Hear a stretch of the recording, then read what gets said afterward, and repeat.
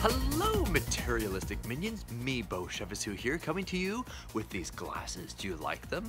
These are called the Structure from Eyebuydirect, and I noticed there weren't a lot of photos of people out there with these, and so I just thought I'd kind of demonstrate these to you. As you can see, they're plastic. They're somewhat of the thinner type frame, and also I wanted to point out the fact that these are actually coated in that blue light prevention stuff, so you would use these to look at a computer or a TV. So if you're like me and you're on a computer for a lot of the time, all day long, these both have the anti-glare, which I'd highly recommend. It's only $6 more to get the anti-glare coating.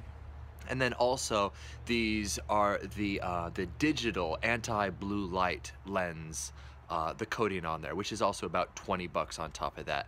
So, and as you can tell, there really aren't that blue or yellow. Honestly, when you get on Amazon.com, you can see some computer glasses on there, and they're very, very yellowy.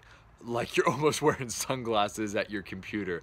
And they're somewhat ridiculous looking, but as you can tell with these guys, they pretty much look like normal glasses, don't they?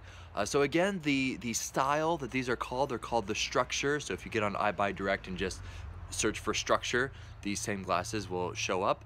They're designed for medium type faces, which I have a medium face apparently. And yeah, Eyebuydirect, I could not recommend them more. No, I don't. They don't give me, they don't pay me or anything like that. But I will say that I'm a cheapskate, and it's much, much better than going to Walmart and paying $150 for some, glasses, when in reality these were, what, $20?